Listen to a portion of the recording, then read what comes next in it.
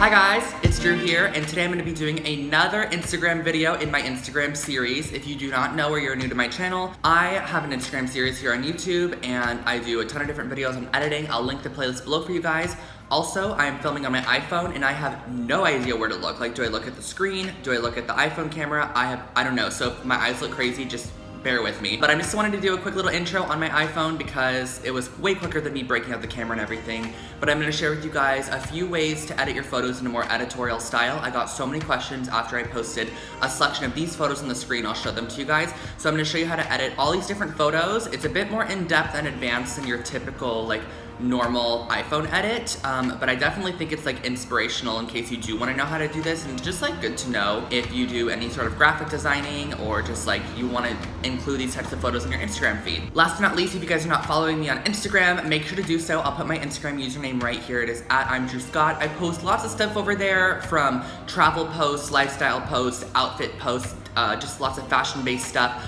All that mixed match of stuff you guys see here on my channel is also posted on my Instagram, but it's all original content over there, so make sure to follow it. It's @I'mDrewScott. Plus, you can get a better look at the types of photos I'm editing while you're watching the video, so make sure to do so. But let's jump into how to edit these editorial-esque Instagram photos. Okay guys, so this first image here that we're gonna create is almost like a double masked image. I don't really know what to call it, but it looks like this. As you can see, you can do this with a lot of different images, and it's just a really cool look. I think it's very editorial.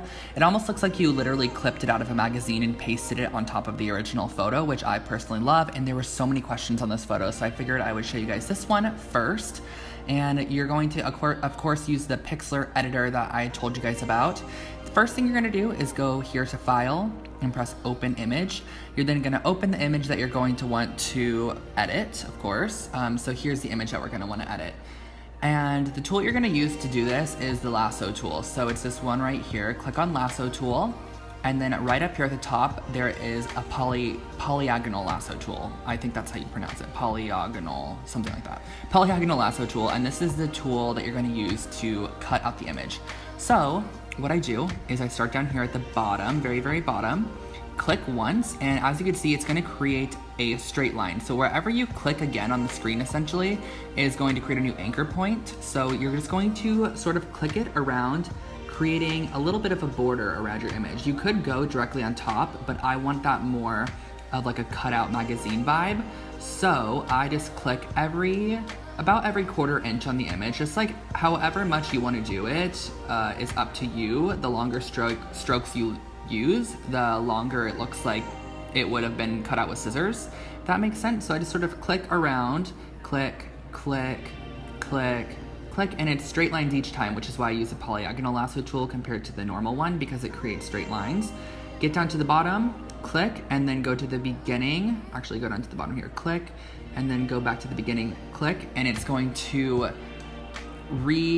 circulate the image. So it's gonna have this little dotted line around it, and that's what you're gonna want, because this is essentially where it's going to be cut. So if you don't like this, you're gonna wanna start over. If you do like this, then you're golden. Over here on the layers palette, you're going to right click on background and click duplicate layer. After you duplicate your layer, you're gonna go right back over to your image, right click and press invert selection, which is going to basically invert and select the background. So now instead of you being selected in here, the entire background's being selected. We inverted it. After you do that, you are going to go up here to edit and click cut, and that's gonna cut away the background. And if you could see right here, under the background copy right here, it looks like just you, because that's what it is. Now you can simply take yourself, move yourself over, and that is how you create your image. And then of course I would have gone in and edited it more in like VSCO and stuff, but this video is to show you guys the basics of this.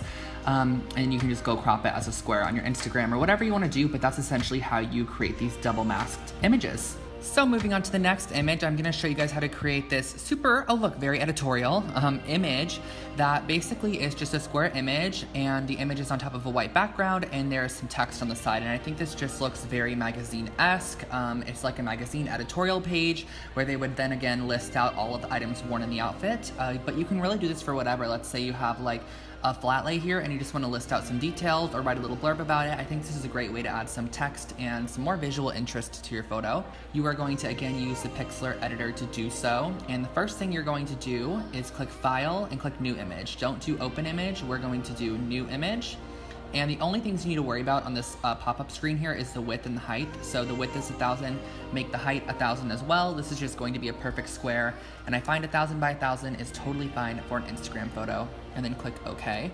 So you have this white little layer that we're working with, and I kind of like to work a little bit smaller, so I'm gonna pull it down here just so I can see everything on the screen that I wanna look at. And then I'm going to go to File, Open Image, and you're going to open the image you are going to want to layer. So I'm going to open that same exact image. So here we go. This is the image that we are going to be working with.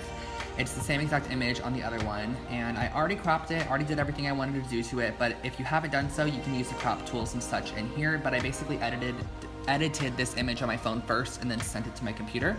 So now that it's done, you are going to drag this background layer here onto the white screen. So there we go, now it is on our white layer. And what you're gonna do after that is click on Edit, Free Transform. So after you click Free Transform, this is gonna let you transform the image. If you hold Shift down while you do this, it won't move it, but if you don't hold Shift, you can warp it however you want. So hold Shift and it will keep the precise measurements. So you're just going to move it over into place, continue to hold Shift, and just drag it until you have exactly what you want. So let's say I just wanted it to look like this, to fill a majority of the screen, and come up here, apply changes, yes. So then this is the base of the image. You have your white space here, your image on the right, and next what you're going to do is use the font down here. So this is the type tool, it's right here, the letter A.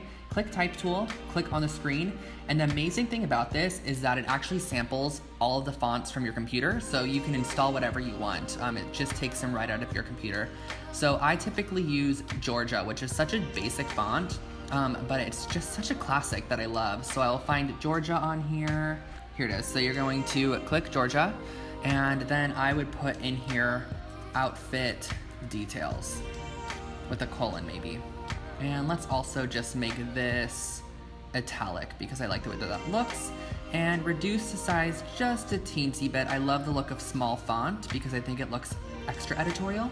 And you can use the move tool to move your font around. So I would move it right down here.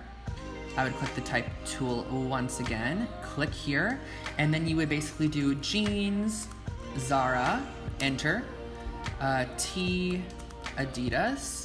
So, for this font, I always use Helvetica. I literally use the two most generic fonts you could probably use, but you already know your computer's gonna have those in there, so you don't need to download anything if you want a similar look. And I like to use Helvetica. I normally like light, but I think regular should be fine for now. And then I'm just going to tone down this quite a bit, probably to about, click OK. And you can then drag the font right underneath. And that is how you create a similar editorial look. This one just has a little bit of a bigger font here, and I actually use just Helvetica Bold here instead. But you can just adjust it, tweak it to however you want it to look, but this is how you're gonna create an editorial-esque Instagram photo.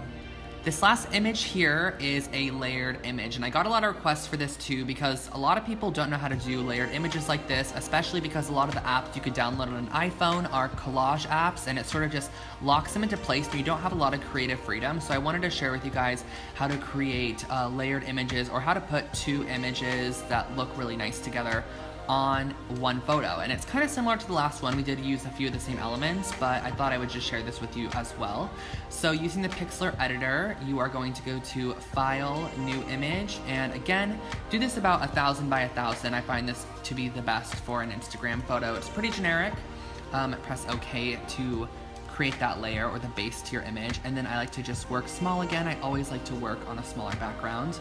And what I'm gonna do next is go to File, Open Image, and you're going to open the 2, 3, 4, 5 images, however many you wanna add. I think it looks best with around 2 to 3. I think over cluttering can just make it kind of look like one of those collage apps. But if you use 2 images that are pretty strong and that have already been edited, I think that's the best route to go.